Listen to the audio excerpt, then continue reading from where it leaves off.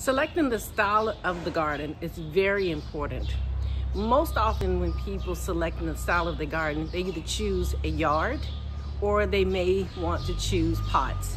That is really up to you. It's based on your lifestyle. Some people may live in apartments and they don't have the convenience of a yard, and so they still can have a vegetable garden. You can choose pots, and I am going to go into details and showing you the difference between the pots and what size that you need to choose. So making sure that you are comfortable with deciding if you want a yard or if you want pots.